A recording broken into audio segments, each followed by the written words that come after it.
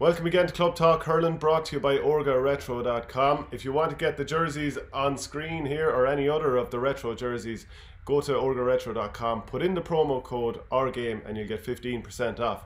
Michael Verney, was quite a weekend, but we're probably going to start off on one of the games that was won most comfortably, and that was Waterford, the Waterford final, where Ballygunner, let's be honest, live on telly, battered Passage 123 to 9 points. Now, it's not as if Ballygunner hadn't already got revenge for the 2013 county final loss in 2016, but this was, look, let's be honest, let's call a spade here. It was an absolute beatdown, and nothing typified that anymore than seeing the scoring in terms of from play. 118 to 2 points, that kind of summed it all up. Yeah, I was down at the Passage semi-final against Mount Sion the week before, and they were brilliant, but you could see that there was a massive gulf in class. It was a brilliant game because it was high scoring and entertaining. It wasn't, there wasn't an unbelievable amount of class on show, shall we say. It didn't look like either side would have enough that they could hurt Ballygunner in any way, and it just felt like the floodgates were going to open at any time. Now, it didn't open to the point where it was 4:30 or something like that, but it was just constant from Ballygunner over and over and over again. Kind of said it on the preview show on Thursday. I thought Philip Matney would sit back in front of Liam Flynn and Barry Coughlin and clean up between the two of them, and it's exactly what happened. I have to say about Barry Coughlin as well, I know he had a man close to him. I think he's so maligned, I think he's so effective in what he does, and he's always very good on the ball as well. Philip Matney as well kind of showed, you'd hope maybe, I know he's still probably working up in Dublin, but you'd hope that there might be a little U-turn there even for the 2 or 3 month season with after the game he was asked about that, and he was kind of almost like not a hope, and even he never said no. Never said no. He said today it was about Ballygunner. I know, but you know the way, you read someone's reactions, you read his reactions, and it was like no, I mean, it's not really on his radar. That's what I took from it. And even Liam Cahill had kind of been asked before the game about would he do a U-turn, and he was like, he seems very definite on his decision. I do agree with you that he'd be a serious asset because his use of the ball is brilliant, which is something that actually typified the Ballygunner performance once again. Like Passage were hoping to get in their face, hope they'd hit long ball and let their sweeper clean up, and a couple of times that did work. But in general, they're just too clever at moving the ball around. Even if it's like Paddy Levy with the sort of little spooned efforts where he constantly does the one-handed Paddy Levy brick flick. But they were just too comfortable on the ball. And, like on a nice fine day like that as well, it just seemed inevitable. Like Desi Hutchinson had a couple of beautiful moments, little chop flicks up off the ground, got a couple of nice points as well. And I agree with you about Barry Coughlin. If they could convince him to go back in with the county also. Now they have Conor Prunty there, and obviously we both rate him quite highly, but Barry Coughlin, I think he was measured as the fastest player on the panel there a couple of years ago. So I mean, you can never have too many fast players that know how to shut lads down. So but one of the things that stood out also was a tweet from Keith Hogan. It's not the only tweet we're going to have from the Clara player here, Clara and Kilkenny. He tweeted that Ballygunner win Waterford County Championship. So what? 9 county championships in the last 12 years and not one Club All-Ireland. Only one Munster Championship to show for it from 9 attempts. Big fish, small pond. What do you make of that? I think it's an interesting one. I think you could probably put them in the same category as probably like a Thurles Sarsfields as well, without being smart. Thurles only won one Munster. Actually, there's a lot of comparisons between the two of them. Not even winning an All-Ireland, Ballygunner, they haven't even been to an All-Ireland final. I'd say the same as Thurles. For the talent that they have, I really wonder about teams like Ballygunner, Ballyhale, Corofin, their bigger picture. At the start of the year, they're thinking All-Irelands or provincial silverware. That's what they're thinking. And they've won a county title, but it's a long way to have to wait until they get a chance at, they would feel very let down against Bursley last year. It's a long time to be waiting to get a chance to get back there again. Now, all signs would suggest that they should coast through Waterford to a fair extent next year. But they definitely haven't, for the talent that they have and the slick game plan that they have, and how it's an inter-county system with an inter-county squad of sorts, and they should definitely have more silver in the bank than they have. I don't think there's any doubt about that whatsoever. Yeah, and the one time that it seemed like they were going to kick on to that next level and get to Actually, no, I'm actually thinking of Owlert de Bala as well. Do you remember that time when Owlert de Bala, after years and years of trying to get through Leinster, and then they beat our Coola team in the final, they got through and they lose that semi-final? It was almost like they had reached the goal that they'd been going for so long, and it was probably right at the end of this particular team's peak, and they just kind of, you know, almost declared on that. Whereas I can't agree with you. The only thing, they came into an Empiric side that was an absolute belter of a semi-final, and they should have beaten them in normal time and ended up getting beaten in extra time, I think, to the best of my knowledge. Yeah, but thereafter, I mean, it was almost like that season was the end of it. Yeah, no, well, they were of that kind of age profile, and they've been beaten in so many finals up until that. But when you go down man for man, down through what Ballygunner have, and just how, like, they don't concede big scores. They're set up not to concede big scores, and the way they play, like, even like Stephen O'Keefe was just pinging balls to cornerbacks. There was no, I don't remember really seeing a long ball being hit. So there's that sort of style that they're playing. They're setting up to score as much as they can while also keeping tight. Like, that's an inter-county system. There's inter-county teams that don't have systems that are as efficient as that. And to say that they only have one Munster title for that, and for the talent that they have, Stephen O'Keefe, Shane O'Sullivan, the three Mahonys, Desi Hutchison, and many more, is, yeah, I'm sure like, if they don't eventually get to an All-Ireland, they definitely look back and be very disappointed for what they've had, and it will always be thrown at them unless they get an All-Ireland that, yeah, you dominate Waterford. There weren't any particularly strong teams in Waterford at the time. You were beaten in a Munster final, beaten in a couple of semi-finals, and you won one, but you never got to where you should have got to, or where you think you should have got to. Yeah, they definitely should have more. I think they should have an All-Ireland by now. But are they suited more to summer hurling? Because they have this system whereby they work the ball around the flanks, and that works beautifully when the weather is okay. But then when it gets to the muck and the dirt and all that, as we saw last year in the Munster final, it didn't work as well, and it came under pressure. And obviously they were up against the Borris-Lee team that, fine, that Borris-Lee team just got knocked out at the weekend, but a Borris-Lee team where everything was more or less kind of working as planned, but they're dogs of war, and they brought them down into the trenches. And that's probably something that has caught Ballygunner out once or twice. And they've had some big scalps too. You know, they've beaten big teams, but they've lost games that they probably shouldn't have. Yeah, if the split season means that club championships are going to be played off, you know, July, August, September, you'd find it nigh on impossible to see them being beaten in Waterford on any sort of decent sort of facade. It's more like, we were both down in Park Arena that day for the Munster final. It was sticky, very, very sticky, really tough conditions, and that sort of short game can break down a bit more. You find it, I didn't see it being broken down at any stage yesterday. There wasn't even any sort of missed passes or anything like that.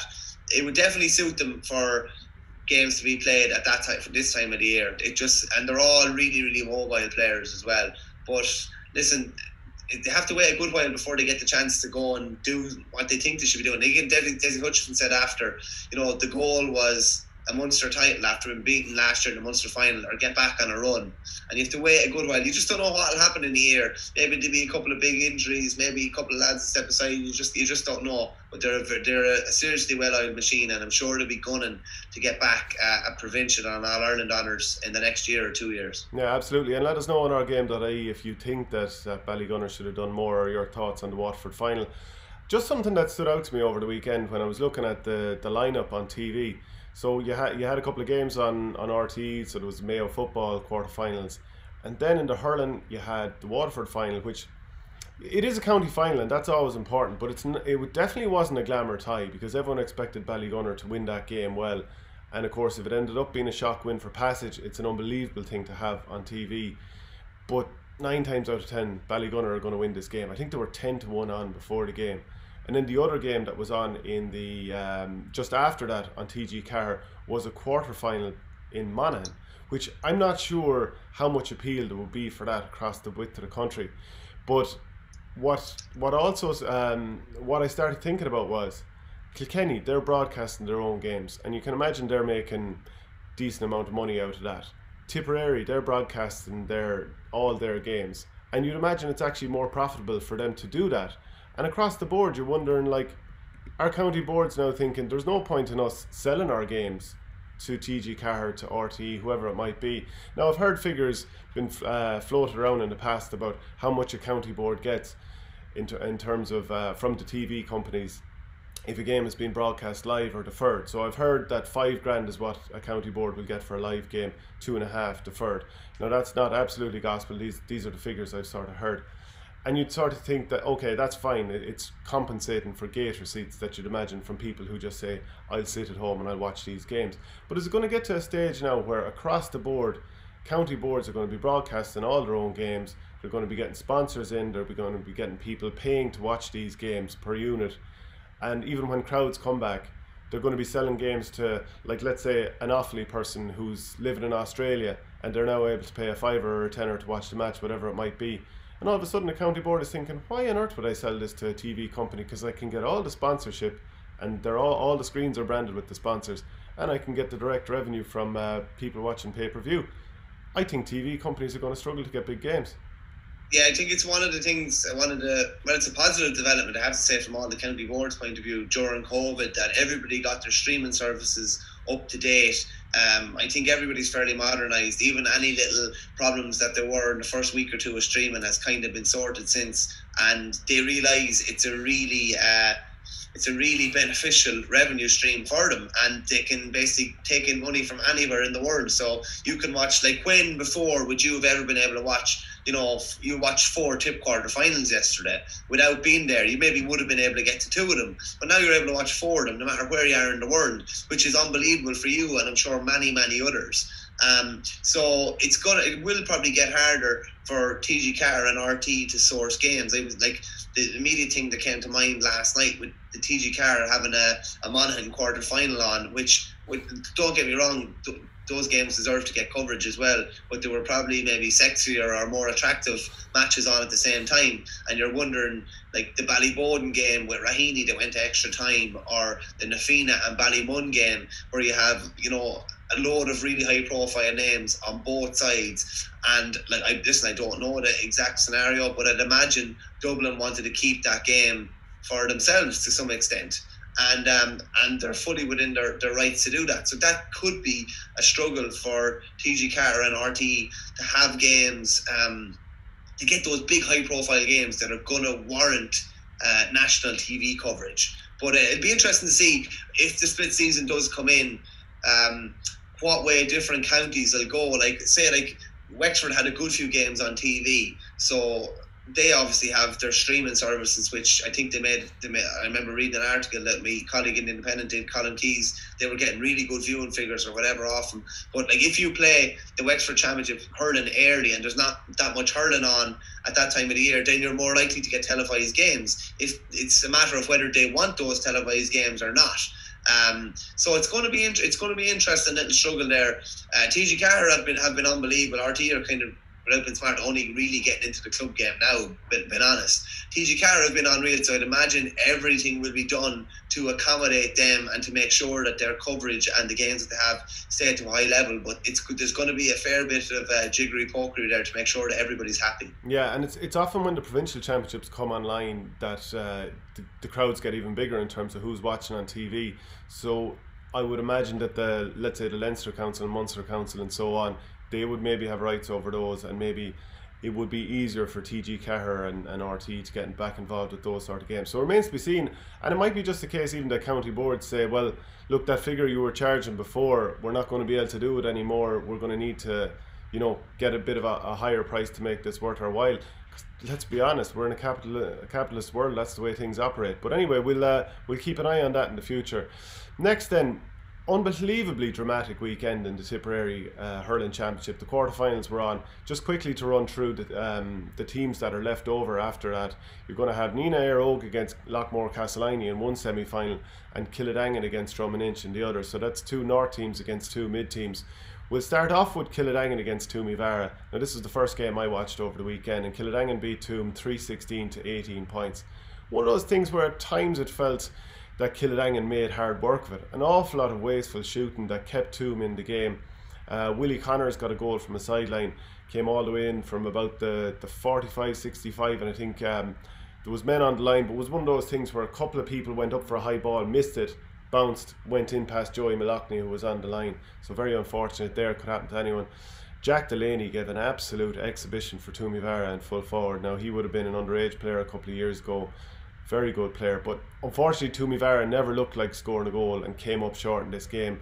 Kildangan very slick. We've talked about it week after week after week, that they have such a good, like without having any superstars, they have such a good spread of quality players across the team, and it feels like they could probably kick on another level again. So they're definitely a challenger going into the county semi-finals, and after losing 2 finals in recent seasons, they might be in a position to kick on. An interesting one with Darragh Egan over the weekend. He was on the sideline with Kildangan for the senior game, but for the intermediates he was actually involved. Yeah, he was the goalie. It went into penalty shootout at the end, and he saved the penalty. There's great video footage online. You can't. I was actually just listening to it. I wasn't really watching it. I was listening to the coverage online, and there's a couple of boys going absolutely mad on the Kildangan line, and boy Egan, that's all you can hear, and he pulls off a save, and then he rattles the winner then just after. But Kildangan are an interesting one.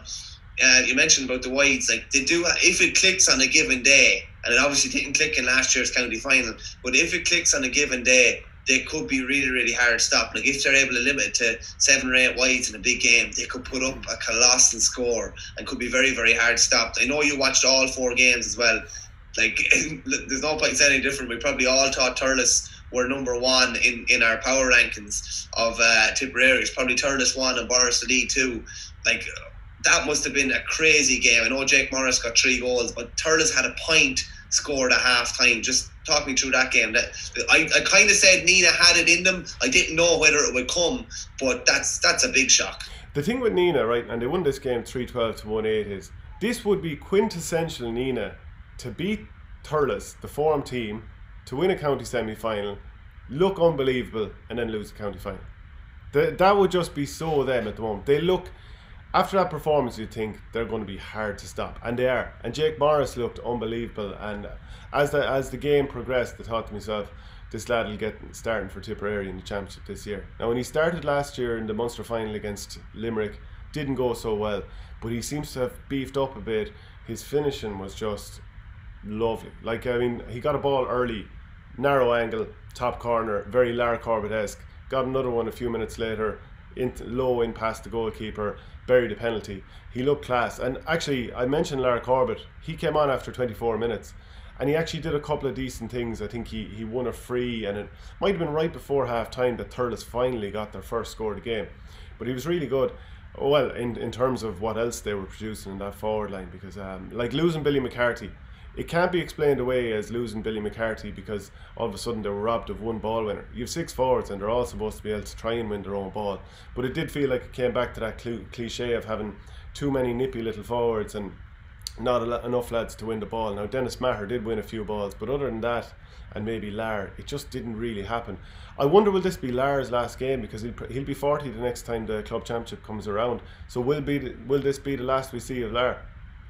Yeah, it's funny because I'd say I'm not trying to say what's in his head, but I'd say after being beaten the last couple of years, I'd say he didn't want to end on a sour note, and they thought they were underachieving, and they were over the last couple of years. There's no point in saying any different. But yeah, it could well be.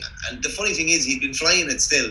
He'd been coming on and having a massive impact in games. Would I be right in saying that Nina also stunned Thurles in a semi-final a couple of years ago? Was it 18 they beat them in the semi-final? I think they did. I think that was it, yeah. I think so. Someone will correct us if we got that wrong, but I think that's right, yeah. Yeah, so like the pressure now goes on to Nina. You know, they've beaten probably the favourites for the championship. It's funny, like you go down through the Nina team and just see all the talent that they have there. There's no reason why they shouldn't be. There's no reason why they shouldn't be winning the county title. I think they're waiting since '93 to win it. Is that Padjo Whelan was actually over them that year? Funnily enough, the man with the Midas touch. But like. Yeah, it's a big one for them now. They need to kick on. They're after taking a scalp, but everybody is happy. Everybody's happy that Thurles is gone, and probably a lot of people are happy that Boris are gone. 2 of the bigger hitters. So it's just a matter of need to kick on now. Yeah, and like I mentioned the fact that Billy McCarthy was out, but Ronan Maher, he had to go back fullback pretty quickly when Jake Morris was causing an awful lot of bother. Paddy Maher didn't have the influence he'd normally have. It wasn't probably his greatest game, but the thing that stood out about Nina was how they hunted in packs. And this is the thing, they're thought of as, you know, the flaky town team at times, you know, when it's really put up to them. But this was a serious performance. Tommy Heffernan was on fire in the full forward line, just jinking about when he got the ball in his hand. People couldn't really get near him. He had a couple of wides, but generally he was fairly sensational. What also stood out then was that they had to put, Hugh Maloney went off just before half time, and he was a big loss at full back, because Barry Heffernan, who had been lording it at centre back, and I mean, he was just sweeping over and back. He'd collect the ball. He's such a big man. He'd run through 2 or 3 lads, win a free. You know, that sort of thing that if you run into a tackle and you get held up, you're probably going to get done for steps. But he keeps the forward momentum going, so you have lads hanging out of him, and he's still trying to get the, you know, the hand pass away overhand. And if he was missing for the semi-final now, that'd be a bit of a concern, because he had to go back full back, and Dennis Maher snapped the ball over him and did a beautiful little sort of pirouette goal into the net. So that'd be a concern for them. Ronan got a red at the end, and Paddy ended up in the full forward line with him. That'll tell you how disjointed, or how much kind of Thurles had to just rip up the script by the end of the game. So 3-12 to 1-8, and I wonder, is that kind of the last of Thurles? It's so funny considering we were only saying a week or two ago that they looked like everything was going to click and they were going to be county champions again. But now all of a sudden, if you compare, Shane, like 1-8 to 2-25, like this is they're poles apart with the performances earlier on in the championship. You know, blitzing Kilruan in the last quarter to really like a limp performance and only scoring after 29 minutes the other day. They are poles apart. So the writing did look like it was on the wall, like they were going to bounce back and we were going to see the Thurles of old, but it just didn't materialise. Yeah, absolutely. Move on to the next game then. Lockmore Castleiney against Clonolty Rossmore. And for the Lockmore people, that's why I'm wearing the Mayo jersey here, to sort of a little bit of a tribute to their performance over the weekend. A little bit of a tribute, or Boris Ali are going out of championships here, nailing their colours to another mast. No, they were good here, because Clonolty, they actually struggled to really impose themselves in this game. I think Timmy Hammersley was pretty good. Dylan Quirk never really got going. Cathal Burke didn't really get going. John O'Keefe didn't take over from centre back the way you'd expect he did. Just weren't really that good. And the thing about Lockmore is that it's not as if Noel McGrath and John McGrath were unbelievably sensational. They were both good. They were both decent. And probably if it was someone who didn't have their names, you'd be saying, geez, they were very good. But you know that they can produce an awful lot more. And to win by 7 points, 221 to 20 points, and not really ever feel like you've hit top gear, they're in a good place there, and that's why Nina might be a little bit concerned. And if John McGrath is going to go full forward for the next game, and Hugh Maloney isn't available, and therefore Barry Heffernan has to go back to mark him, I think Lockmore can cause them some difficulty. Conor McGrath had a big impact coming in. He set up a goal with a lovely crossfield ball over the top. He was running out to the corner, dragged the full back line out with him, and someone else came through from the half forward line, nailed it into the net.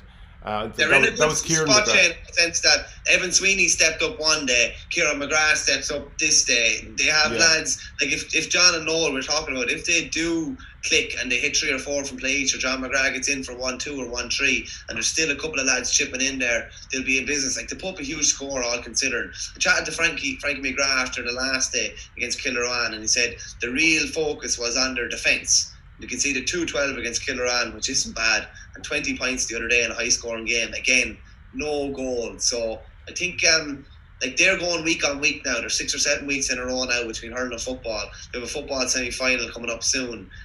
They're kept busy, but it seems to be working for them. Yeah, and David Kennedy's still in goals at 43.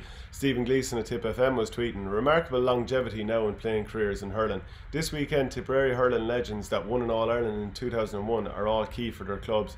David Kennedy, Lockmore, Lara for Sarsfields, Owen Kelly for Mullinahone, and Brendan Cummins with Ballybacon, that they're all togging out. And he goes, by comparison from 1991, it's highly unlikely any of the Tip players from the All-Ireland win in 1971 were still togging out. Longevity of careers has been a huge positive development in hurling. It strengthens the playing pool, adds experience and increases the numbers playing. Now, Henry Martin replied, take a look at the Patrick's Well team beaten in the 1991 All-Ireland Club final. Sean Foley and Leonard Enright.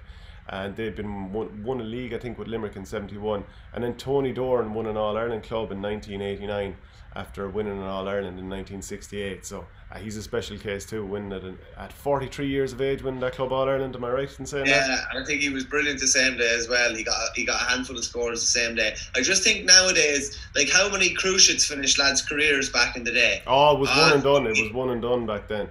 You know what I mean? Like, he hurt his knee. He didn't know what it was, but he hurt his knee and he wasn't able to run. He wasn't able to turn basically anymore. I think lads are more likely to keep themselves in a condition, you know, where they'd be able to still play now. You know, lads back then, without being smart, it was a kind of a different lifestyle. Maybe they weren't as, you know, it's physical fitness almost now, and keeping fit now is like a massive part of your lifestyle, not just hurling or whatever. It's a massive thing. Lads are still in good shape in their 40s now. Like, I'm sure there's lads in Coola, I'm sure there's lads in Borris, there's definitely lads in Borough where you're thinking, geez, he keeps himself in great shape. I don't think there would be a good handful of lads now that could still play in their 40s, no problem. I don't think you would have been saying that as much now back in the day. Maybe they'd slip back hurling junior and maybe kind of slip away or whatever. But it's a great thing, really. It's good that injuries don't tend to finish careers as much now as they used to as well. Yeah, like even in my late 30s, I find it can be very difficult some weeks to be right to play. But then a physio might find a little trick and all of a sudden you're back on the field again. I've definitely had that a few times where you're thinking, give up the ghost here. And maybe some people would double down and say, yeah, you should give up the ghost. But at the same time, physios can work wonders on you, and you'd wonder 20 or 30 years ago the amount of guys who, I don't know, they had to give up just because of a niggling hamstring injury that wouldn't go away, that a bit of modern science and preparation would have sorted out for them in a jiffy. I know I once missed a quarter final there in 2011 because of something that a foam roller would have fixed. You know, and that's just the preparation then versus now, and maybe that's poor on my behalf, but you know, you probably didn't get the right advice at the right time. And there's so many lads that I know had niggling hamstring injuries. I'm sure you do too. But I mean, that's the beauty of it these days. Lads are able to play for longer. Right, the biggest drama of the weekend, I think, had to come in the Drom-Inch Borris-Lee match. So this finished 4-19 to 128 after 80 minutes. That's 2 periods of 10 minutes extra time. And Drom-Inch eventually won 3-1 on penalties. Owen Collins has to be the hero of the game. He saved a penalty during normal time. Actually, late on, Brendan Maher had a chance to win the game with a penalty. Owen Collins saves it. Then during the penalty shootout, where only 4 of the 8 penalties were scored, Collins saves 2 and Borris-Lee got knocked out. And do you know what the thing for Collins is? He'd made a few mistakes in the Kildangan game. I'd only seen the scoreline and I'd seen Kildangan had beaten them 4-15 to 18 points if I remember correctly, and few people have told me since that all 4 goals you could nearly trace back to Collins. So it's like, what a turnaround in such a short space of time to go from villain, albeit not that strongly, to, you know, he's not that much of a villain, to end up being the hero. What a day for him and all a Tip watching.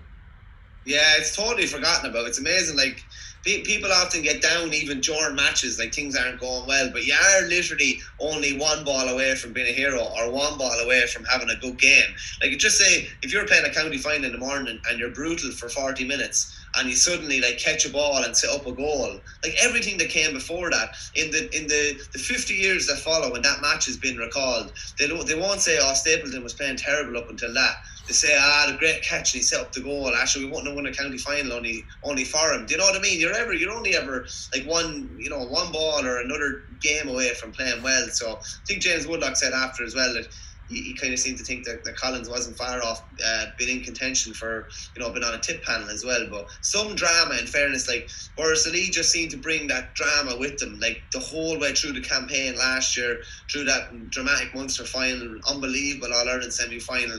But they will be disappointed to go out. Like, just talk me through that game. Like, should Borris have won it in normal time, or were they ahead a bit in extra time? Were they? Just talk me through it a little bit there. Yeah, I think Borris-Lee would be very, very disappointed to get knocked out at this stage of the competition. Now, injuries have definitely been a bit of a problem. Like last year, everything fell perfectly for Borris-Lee. Now, there was one man who had a cruciate, but other than that, it felt like anything that could go right for Borris-Lee more or less did go right.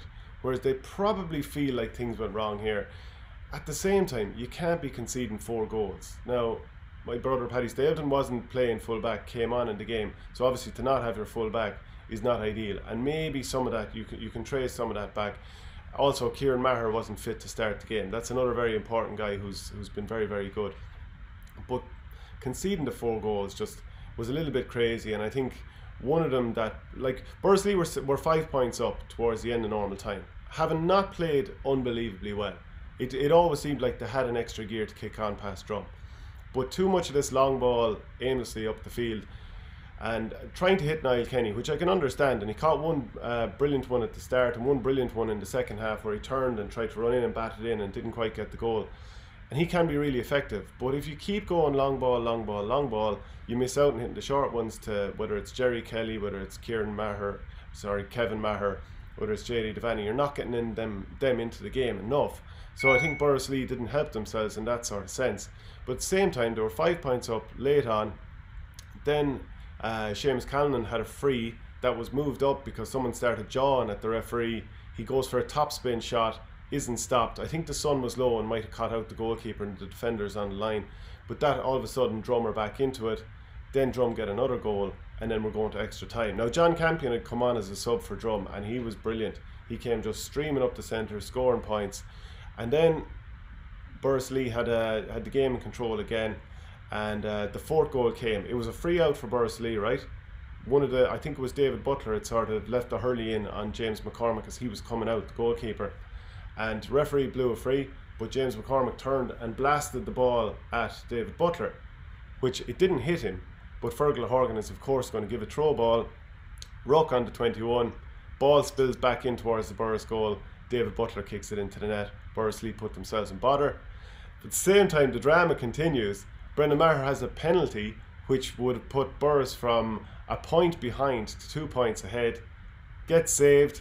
And I see people complaining that Fergal Horgan let Bursley out of jail because there was a lot of injury time played in normal time, which allowed an equaliser, which was which obviously, yeah, Bursley got back, and the same in extra time. And I think it was Dan McCormick scored a brilliant leveller. That might have been in normal time. So much happened, it's hard to remember which way it happened.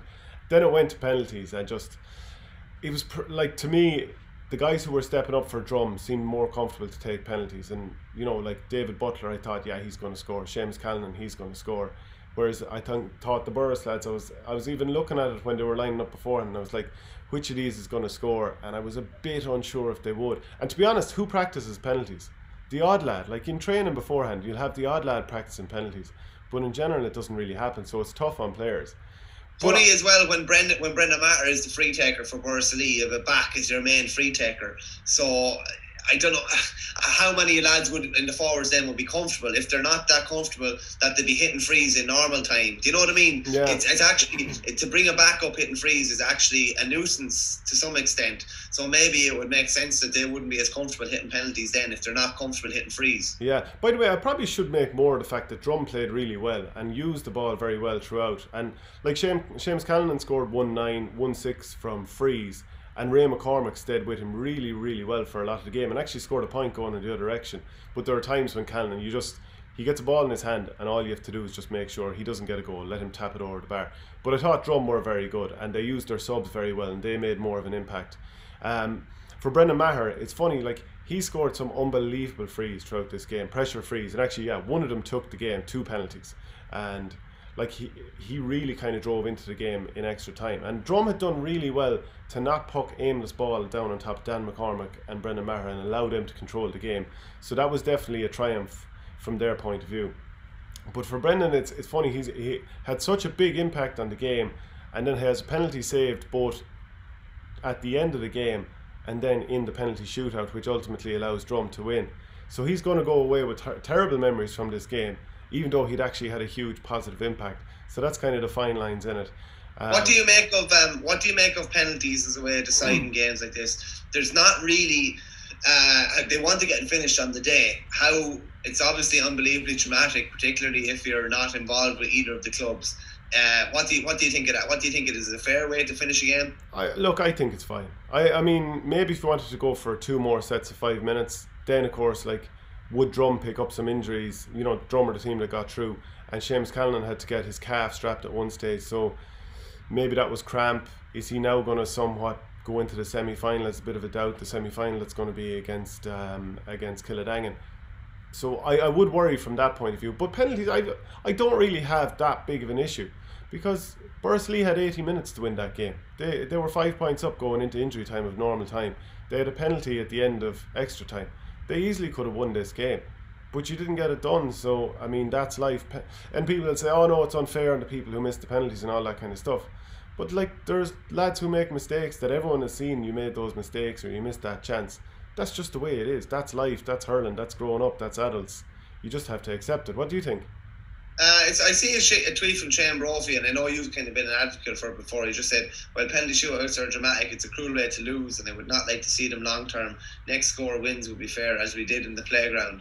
I'd have no problem with next score wins. I think it'd be unbelievably dramatic. It could go on 10 seconds. It could go on 10 minutes. You don't know. And it'd be interesting to see, really interesting to see tactical setups, whether they change at all during or something. If someone had a puck out, would there be a real high press? And would you be trying to, force them into making a mistake? I think that would be interesting as well. I think it's very fair. If the ball is thrown in at the start and its next score wins, I think it's unbelievably fair. You'd have lads afraid to pull or give away a free or anything like that. I think it'd be unbelievably dramatic and maybe fair. I think equally in terms of drama compared to penalties. And I think it would probably be even more intriguing, if anything. You'd be very afraid, like, if the game was restarted on a next score wins sort of a situation, or a golden score, if you want to call it that, to give it a more glamorous title, that it's going to start with a throw-in in the middle, as it does for every half. You'd be afraid to nearly pull, wouldn't you? Because the last thing you want to do is give away a free instantly to allow the other team to win. So let us know what you think. Would you like a golden score? Are you happy with penalties? We'll move on to the Carlow Championship. Mount Leinster Rangers, they regained the title after their heartbreak last year. Beat Ballinkillen 321 to 12 points. I was on to Kevin Regan, who covers an awful lot of games out in Carlow, and he said it's as complete a performance as he's seen in a Carlow final. And he just said it's a shame there's no Leinster, because Mount Leinster, they pretty much, they've coasted through this, and I've seen some of the results. They dealt with St Mullins fairly handily. They won the semi-final against Nave Owen handily enough. And obviously this is a pretty comprehensive defeat to win, or comprehensive victory to win by 18 points here. Eddie Byrne scored 1-2, Dennis Murphy 2-7, Chris Nolan with 8 points, Ted Joyce added on a point as well. It is a disappointment for them, no more so than Ballygunner, that there's no provincial championships.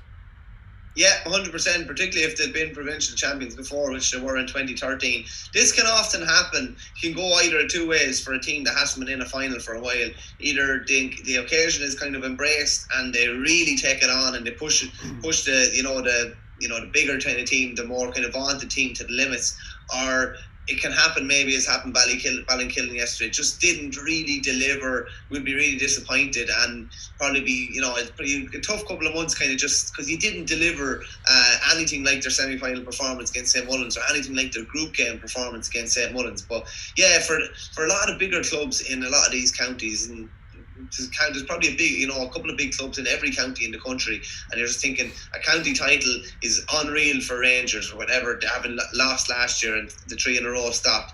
But they would have been, in their heads, there would have been a lot of clubs thinking of provincial glory, would have been their goal at the start of the year. But such is life. A county title is much better than nothing at this stage. Yeah. And I wonder, is there going to be a push from some of these clubs that win the county titles, and will they band together and ultimately come out with a statement to the GA saying we want to play the provincials and an All-Ireland Club Series, we want it to run during January and early February, and just get it done before the league starts? Or even, let's say they play the first few rounds of the Leinster, Munster, etc. Sure, by that stage nearly most of the teams would be knocked out towards the end of January before the league starts. So it would actually just be like business as usual in every other year at the club championship. And I wonder, will there be a wave of momentum to get these club championships going again after Christmas, or even before? I don't see it happening at this stage. I think they would have had to lobby it already at this stage. But I don't think you could. I don't think the clubs could lobby at this stage, because if you, let's say, any club, and you're midway through your club championship and you start rattling banging the drum saying we want a club series, an All-Ireland club championship, then it's like saying, well, we know we've got the club title. I know, but it's more a statement coming from a county than a club. Do you know what I mean? I just don't see it. There is no plan in the pipeline for it at the moment. Yeah, and I think with all the split season and things that look like they're going to change over the next time, I think this club campaign is just going to have an asterisk beside it. Unfortunately, I think it would have had to have been scheduled in at the start, or some sort of tentative plans for it in order for it to go ahead. I don't see it happening. But that would have been funny because just say Burr are trying to make sure there's a provincial campaign and every club in Offaly will be against Burr. Burr think they're going to win the it's just it's cannon fodder. It's ideal motivation for everybody else. Absolutely, yeah. And let us know what you think on that. So the Kilkenny Championship this weekend. Now we had one Keith Hogan tweet already. He's been on the rampage this weekend, to be fair to him, the Clara man. And he goes, so at the weekend in Kilkenny club games, TJ Reid scored 116, Richie Hogan scored 16 points, John Walsh scored 213. Not much said about it. Can you imagine if Joe Canning scored that at the weekend? You couldn't open your web browser without it being shoved in your face. What do you make of that? Do we not make enough of the Kilkenny men here on our game? No, I think we do, to be fair. I think maybe it mightn't get the... I think because they were preliminary quarterfinals maybe and not, a big knockout game. A lot of people, you have to be fair, a lot of people are only seeing what's on TV or seeing some big score that someone puts up on TV, or if there's kind of clips going around. There was phenomenal scoring this weekend though. And it just shows you as well, when club players are given, any sort of a decent kind of a sod, and the opportunities are there. Like Richie Hogan, 16 points, I think 7 or 8 from play. TJ hit 1-9 from play. I think John Walsh scored 2-8 with 2-13 from play. It's absolutely phenomenal.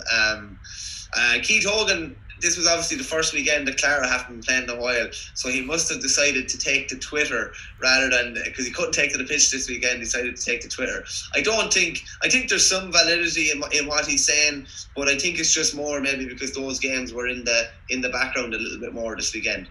Yeah, so just to run through the fixtures, Bennett's Bridge beat Greg Ballycallan 20 points to 115. David Blanchfield, Jamie Hark and Sean Morrissey in the Morrissey, I think they'd stood up in the game, but it was a case of Conor Murphy freeze keeping Greg Ballycallan in it, and he got a goal towards the end to make the game probably look a little bit closer than it was. Yeah, it was close enough. I probably thought it'd be a lot more comfortable for the Bridge. Having Billy Ryan back was massive. I think his younger brother Sean was very good, and Tommy Rowan and Adrian Rowan's son was good. Enda Morrissey has switched up to centre forward with his brother Sean. Sean's gone back centre back. I believe the two of them were pretty good at the weekend. Just from chatting to a couple of people that watched the stream of the game, David Blanchfield was outstanding, and by all accounts, if it's not this year, at the end of this year, he'll be in with Kilkenny. He's a big range. He's about 6'3" or 6'4". He's a big lad. I remember seeing him playing the Leinster under-20 final with Kilkenny last year. The Bridge are just tipping away nicely. They're exactly where they thought they'd be and where they'd want to be. Then, like we talked about it, one of the other preliminary quarterfinals, Tullaroan were beaten by a point. Erin's Owen 218, Tullaroan 120. So, like, Tullaroan had that kind of horrible passage through where they played the reigning All-Ireland champions and drew with them, and then they were beaten by the Village, and then they were beaten by the Bridge. And they were coming up against a really kind of battle-hardened Erin's Own. I didn't think it'd be this type of scoreline, but honest with you, I thought it'd be much tighter. But I believe the Erin's Own Comer defence was outstanding. Kieran Wallace at full-back and Conor Delaney at centre-back. And at the other end of the field, I think young Tommy Walsh was outstanding for Tullaroan. But Erin's Own are going to be hard beaten in a quarter final. You know exactly what you're going to get from them. That was a really tight game, but the next game was anything but tight. They had Ballyhale Shamrocks 4-34. The Roaring Steag 8 points, which is listen. Do you know what though about that scoreline? Like around the country, people would have seen that, and TJ Reid puts up massive scoreline and all that, which of course is all positives for Ballyhale that you wouldn't try and take away from. But you'd almost feel sorry for the Roaring Steag because there's sort of there's obviously a bad taste from a defeat of that magnitude, but most of the country wouldn't realise that they were missing the majority of their very strong players. So that probably wouldn't be the scoreline. They might have lost the game anyway. Sure, Ballyhale beat most teams, beat nearly everyone. They're double All-Ireland champions. But it's a very unfair reflection on the Roar as a club. Yeah, there's not going to be an asterisk beside it telling everyone what the kind of mitigating circumstances of the result were. They were missing Richie Lahey, Joe Ling, Kieran Joyce, Jim Ryan, who was on the Kilkenny under-20 panel. It was an absolute horror show for them. maybe some of those injuries might be able to be back for the relegation semi-final that they're going to have this weekend, but they are under pressure, and it's going to be hard to pick things back up. And in the last preliminary quarter-final is an absolute belter of a game. Again, the scoreline's probably deceiving. It was after extra time. It was Mulnavat 5-27, Danesfort 1-25. So by all accounts, Danesfort could and should have won in normal time. As I said earlier on, Richie Hogan was unreal. He'd 6 or 7 from play from midfield. Paddy Hogan, his brother, got a goal. John Walsh kind of kept them in it. John Walsh is an interesting one. That clip that you put up earlier on in the year, the kind of look, the no look flick into the wall, that was actually John Walsh from Mulnavat. He's unbelievably skillful. He's one of the only ones from that 2014 All-Ireland winning team, All-Ireland minor winning team, that hasn't got a real shot with Kilkenny. I think he missed in the first 65 kind of shootout in the Walsh Cup final. I think he missed the 65 that day, and I think he was let go from the panel not long after. But if you look at the rest of that minor panel, he scored 2-5 in that final. But if you look at the rest of that panel, they nearly all got a good shot. The likes of Darren Mullen, Conor Brown, there's loads more. If you go through them all, they've nearly all got a shot, and he hasn't. And he's clearly got an awful lot of talent. Like if you're putting up 2-5 or 2-8 from play, I believe a good bit of it was off Paul Murphy as well. So maybe there's a lad that could benefit maybe in club action, but Danesford missed their chance. They missed their chance. You know when a team has a chance in normal time, and you just know they've given everything, and maybe Richie Hogan has given everything, and him going in playing a game in extra time is probably not exactly ideal for his body as well. But it's great to hear that he's flying, and Mulnavat they're probably the results we all thought. But just there's some of them were probably a bit tighter than we thought, I'd say. And a couple of interesting quarterfinals. James Stephens against Mulnavat, O'Loughlin Gales and Erin's Own, Dixborough against Bennett's Bridge, and Clara and Ballyhale. Like they're all hard call to some extent. You wouldn't be surprised. If either of the sides were able to win it. Probably Clara and Ballyhale. Clara haven't been going on real well. I know they won the Shield final, but you'd still fancy Ballyhale. Of the other three, I'd probably call James Stephens, O'Loughlin's and Dixborough, but you wouldn't be that surprised if there was an upset or two there. No more than in the Tip Championship this weekend. Yeah, and Keith Hogan, of course, he's been talking about TJ Reid. He'll get a fair taster of him very soon in that quarter final. So interesting to see how that goes for him. In the intermediate, and Downey's Ballyraggett, they were knocked out on penalties by Gorn. Kevin Kelly scored a penalty and then missed one in sudden death. And Richie Powers, Carrick Shock, they were beaten by St. Martin's and Muckalee, who were led by John Mulhall. And a bit like John Walsh from Mulnavat, maybe a bit of his free spirit. And I mean, be curious to know what people think. Is that the reason that they're not involved with Kilkenny, that Brian Cody likes guys who are straight and by the numbers, the sort of army type characters who dependable every single day, whereas these lads may be more mercurial. One day they could score you 2-15, 2-8 from play, and then the next day it maybe not be quite as dependable.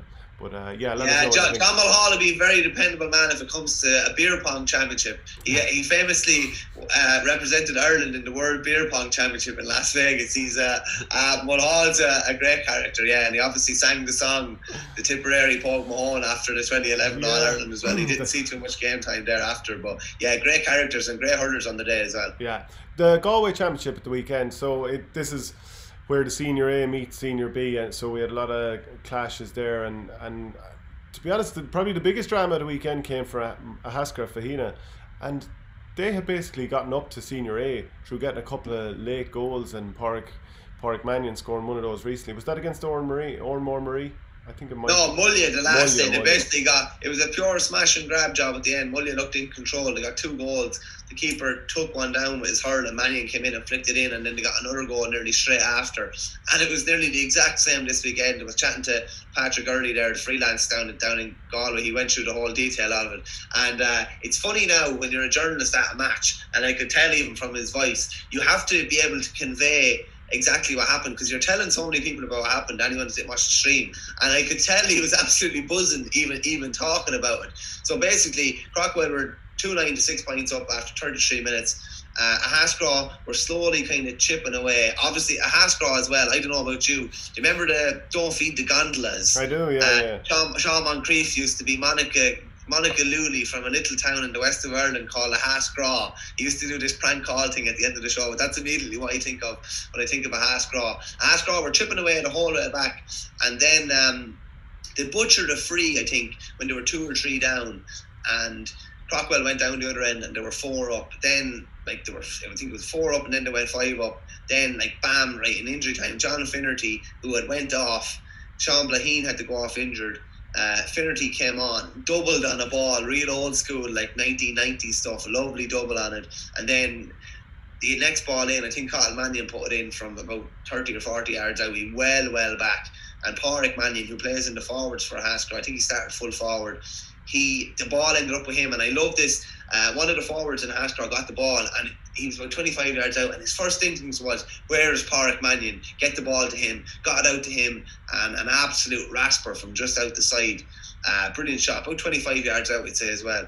And thereafter snatching a win from the jaws of defeat 2 weeks in a row, and having this, I think this is their first quarter final since amalgamation, I think something like 20 years ago. It's an unbelievable achievement, because I don't think anybody would have expected to be in this position. And it's some difference when you have players of the quality of Carl Mannion and Pádraig Mannion, and Sean Blaheen he's kind of stepping up for the county too, and looks like he might get some game time there. Carl Mannion, we talked about him in the best ball striker when we were doing that series, and I would say that Pádraig Mannion is arguably the best leader that the county team has. So to have that at club level is unreal. No, it's savage, yeah. You're probably looking at Pádraig Mannion or Joe Canning realistically in the last couple of years. Lads that just seem to take games by the scruff of the neck, and he's obviously, these lads just make things happen. They don't wait for things to happen; they just make things happen. There was another brilliant Mellows and Gart. And I was following the game on Twitter, and Gart went into a 4-0 lead, and then kind of Mellows just totally took over. But then Gart took over in the last quarter. So Jack Ford, who's a converted goalie, him and Adrian Morrissey scored 4 apiece for Mellows. Mellows were in control for 40-45 minutes, and then Aidan Helibert basically took control of the game for Gart. And Gart were missing Aidan Hart, who's out with him hamstring injury, so that's a massive loss. You're missing your big county player. Gart clawed their way back into it and got a penalty to go up 1 up. I think it was stopped. Greg Laddie's penalty was stopped, and then it was bundled over the line. And I think Helibert missed a free, and it's he scored 12, 7 frees, 1 line ball, and he was outstanding and probably the main man that brought them back into it. But I think he missed a free that he would normally score, and Ty Harron put over 2 frees for Gart to win the game. Angus Callanan, again, brilliant, scored 2 goals, scores 2 goals in the first half for Mellows. And Mellows are so battle hardened now at this stage. They just know how to get a result. Obviously beaten in the last two county finals, and they've had some tough games the whole way through. They're beaten by Turlock in the first game, but they're really, really battle hardened, and they're going to be hard beaten. David Collins obviously still going strong with them. Conor Cavan up front as well. But they're going to be really hard beaten. But they were definitely the 2 standout preliminary quarterfinals. The other 2 were Sarsfield's 4-17, Ardrahan 19. No Johnny Glynn for Ardrahan. Hasn't played for Ardrahan at all this year. I know he apparently had gotten a transfer back, but I believe he'd been kicking football out in New York, so that I don't know if that transfer was a bit of a smokescreen, I'm not sure. Kilnadima Leitrim 22, Baha 1-15. So the quarter-final draw, that goes ahead this weekend. Capitagal and Ahascragh will fancy themselves there, and Capitagal will have to be 9 or 10 up going into injury time to be safe against them. Turlockmore and Sarsfields, Thomas's and Clymer Daly, Liam Mellows and Lochray. It's funny, none of them stand out as being unbelievable games, but maybe a couple of them didn't stand out. The preliminary games didn't stand out this weekend, but you would be expecting Mellows, Thomas's, Turlockmore and probably Capitagal, who were in the semi-finals the last 2 years, beaten by a point, to go through. But get really, really heating up there. Yeah, it's not exactly a star lineup going into that quarter-final draw. I mean, without Portumna being the team that they were, and now they're going down to Senior B and lost their group games by an average of 21 points per day. Yeah, I don't know if that's like a star-studded lineup for the quarter-final, but maybe the likes of Turlockmore will be one of those teams that really does establish itself, because they look like they have the talent. But anyway, it remains to be seen how that goes, because there's nothing certain, and I'd imagine that they'll be pretty close games. The Antrim quarterfinals this weekend, so there's a couple of teams already in the semi-finals, and then the quarterfinals will be played this weekend after group stages. Naomh Eoin, they beat St. Gall's by 4 points, 116 to 15 points. And then the shock of the weekend, certainly up there, not necessarily because O'Donovan Rossa haven't been playing well, they have, and there's been signs of it, but still in all, 2018 champions Cushendall are out. 2-11 to O'Donovan Rossa, 16 points for Cushendall. Both goals scored by Stephen Beattie with his foot. Now he's a Gaelic footballer and he's been scoring points for them, and he has a quarter-final coming up against Carrigan before they play the semi-final against Dunloy. But O'Donovan Rossa are looking to win their first title since 2004. And yeah, both goals with his foot from the Gaelic footballer. That is quite a shock, isn't it? Because Cushendall, you just think the muscle memory of being a successful team that it would get them through against O'Donovan Rossa, but not so. No, one of the big powerhouses. I was actually looking at even the odds last weekend. O'Donovan Rossa were massive underdogs going into that game, and while you said as well they were going well coming into it, you just don't think maybe that they're going to be able to take out a big gun like they did. But like when a lad is scoring 2 goals with his feet, you kind of know things are probably going right for you, don't you? Yeah, absolutely. And I'm going to put those videos underneath the article, or in the article on our game.ie, so you can have a look. He fairly buried him actually too, to be fair to him. The Offaly Championship over the weekend. So your game with again Burr against Sheer Kieran or Clarine, that was put off because of the bereavement, and that'll be refixed for next Saturday. But some of the other games, St. Ryan has beat Ballinamere 2-19 to 18. Kilcormac Callaghy just saw off Coolderry 123 to 122, and Belmont beat Shinrone 222 to 21 points. So a big weekend in Offaly there. Yeah, I kind of thought Ballinamere would run Rhinus relatively close, ran them close enough in a group game last year. Rhinus kind of always had them at arm's length, the reigning champions obviously, but Ballinamere definitely an up-and-coming side in Offaly. Kilcormac were 16-9 up on Coolderry and looked like they were in control, but Coolderry kind of, as is their wont, just kept hanging on in there. Kevin Brady came on, very experienced, made a massive difference. Daniel Miller, I think, scored 1-4 for Coolderry, and it looked like they were going to get something out of a game that they didn't really have any right to in many respects, but Kilcormac just held on. The 2 Kylies, good for Kilcormac. But Coolderry, it's amazing when you have a bit of experience at club level, they were just able to keep clawing away, and you were wondering how they were still in this game, but they made it cut out right down to the wire like they normally do. Belmont, who'd been beaten in the first round they were beaten by Rhinus in the first round, they got a win over Shinrone, who drew in the first round. Oisin Kelly, outstanding, I believe, for Belmont. And it's interesting, so in their group you have Rhinus on 4, Belmont on 2, Shinrone on 1, and Ballinamere on 1. So probably apart from Rhinus, the other 3 can still kind of all overtake each other. And on the last day, you have Belmont against Ballinamere and Rhinus against Shinrone. So it could be like both games are going to be really interesting. As I said, our game with Sir Kieran was postponed due to a bereavement. Rose Connors, mother of Chris Connors, who plays with Clarine, would just like to offer our sympathies everyone in Burr, out to the Connors and Clarine. That game is refixed for Saturday evening, and again that's a massive game as well, because Coolderry were beaten, so Coolderry are on 2 points. So if Burr, whoever the winners of Burr and Sir Kieran, if there is a winner, will be on 2, and we'll join them. If it's us, we play Coolderry in the last game for a place in the last 4, and if it's Clarine, they'll be playing Kilcormac in the last game, a Kilcormac team that's already through. So loads to play for there. Absolutely.